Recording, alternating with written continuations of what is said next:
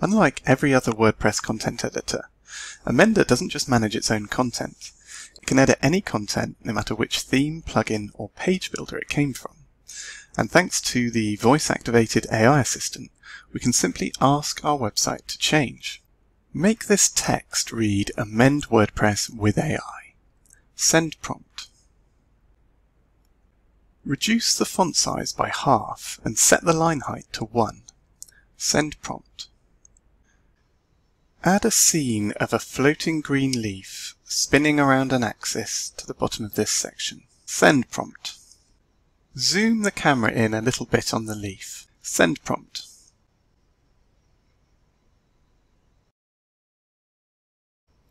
Slide these columns in when they come into view. Send prompt.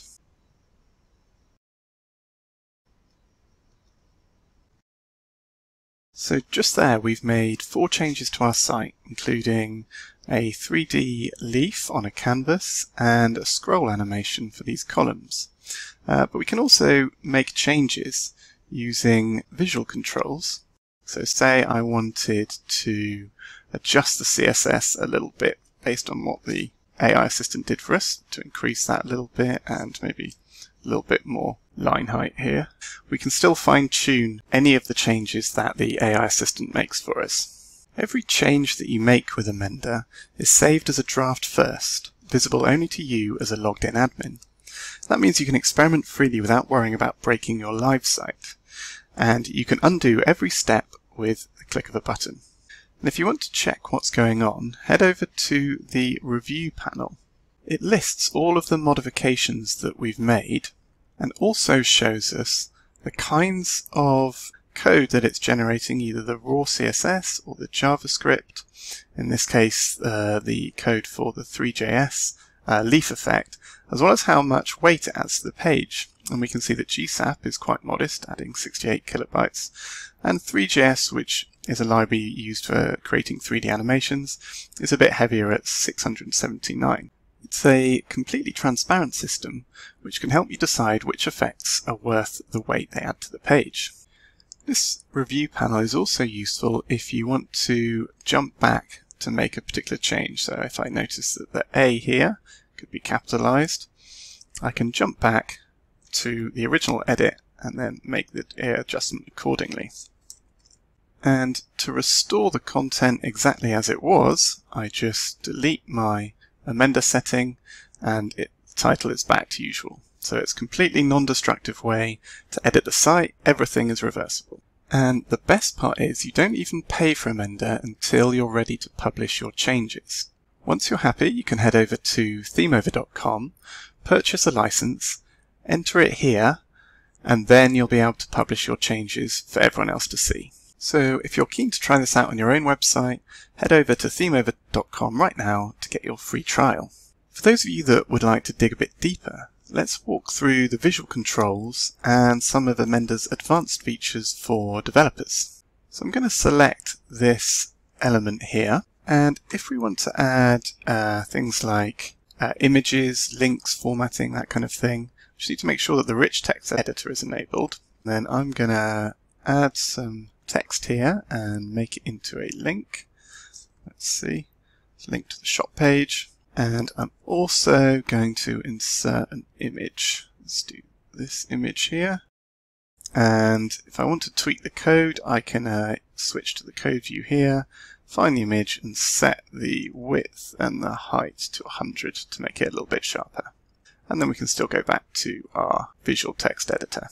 We've also got a quick way, if we want to say remove like a whole section or any individual element, if I go to the remove HTML option and then use this enable removal feature here, then it completely disappears. The default point at which changes are made in Amender is DOM content loaded, which basically just means when the content has already been sent to the browser, the changes happen in your browser. But you can also choose a server-side option, server-side HTML ready, and that means that the change will be made by WordPress on the server before it's sent to the browser. And so when it comes to things like removing HTML and sections, you can actually speed up your website by using this removal feature and setting the event to server HTML ready. And again, if we just change our mind, we can just turn off this removal and then our section comes back. So this top row of options here is all about editing text, adding new text, and removing sections. The bottom row of options is for developers who want to make manual code changes. So for instance, we can add any class to any element using this option here. And by the way, if you are a fan of CSS utility libraries, you can actually enable support for Tailwind using the preferences here. So with that enabled, if we now enter some kind of Tailwind classes, we get an instant preview of how that looks. And we can also use our theme colors. Let's see. And that just allows us to make use of Tailwind, but also keep our design consistent with the theme. We can, of course, still just add CSS styles in the usual way, though, using the Add CSS shortcut. And the Run.js function shortcut just allows you to, say, add some interactivity to an element and set the event to click, and then click the refresh button. Then when we click on this element, we get a little alert that tells us that it's been clicked. So you might use this feature to add a simple toggle, for instance, to show and hide some content. Incidentally, the AI assistant used this JS function feature to run the animation for these columns on hover, in view, which just kept the code needed to set up this animation really lean. And by the way, this search feature is very useful for just jumping back and forth between the various amendments that you've made with Amender. We can also make all sorts of other changes by creating our own custom action and aspect. So the action list lists just some common things about adding or inserting before or after, lazy loading, moving, removing we've already seen, and run we've seen with function. And the various aspects, a lot of which we've looked at before, is just things you can change about an element. So you might change its inner text or inner HTML, or the outer HTML, or some CSS styling, or a bit of JavaScript. And you can also change any HTML attribute pretty easily using this option here. And this feature is what makes Amender so good at making surgical adjustments to any web page. For instance, let's say we wanted to move an element on the page.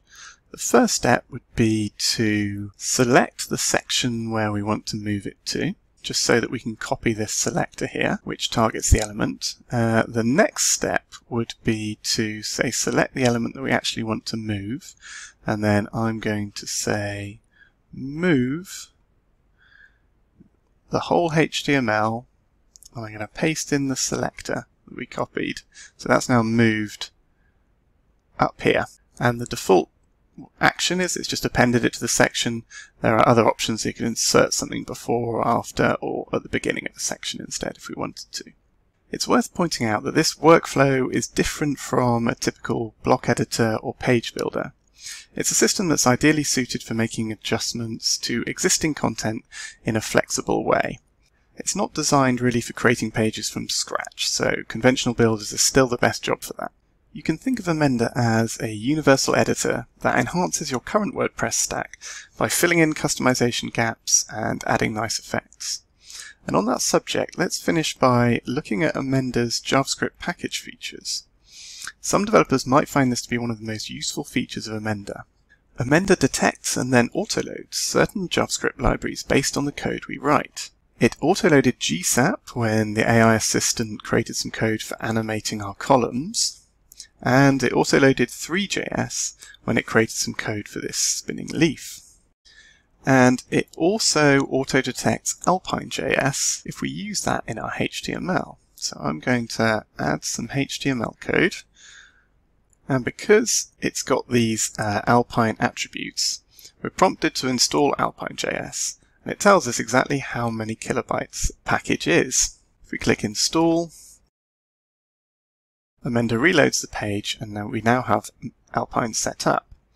So I'm just going to turn off highlighting and click on these tabs, and you can see that it switches the tab. Alpine.js is very popular among Tailwind users because it keeps the styling and the interactivity that would normally be controlled with JavaScript all in one place along with the HTML. If we expand the snippet options down here, we can see that Amender has autoloaded Alpine.js. For all other NPM packages, we simply search for something, click the Add button, and we can choose to load it locally, so it's installed on our website, or via a CDN, which is the default. And if we ever need to update a specific version, we just select it from this drop-down list here. So this NPM manager just takes all the pain out of managing and updating JavaScript libraries.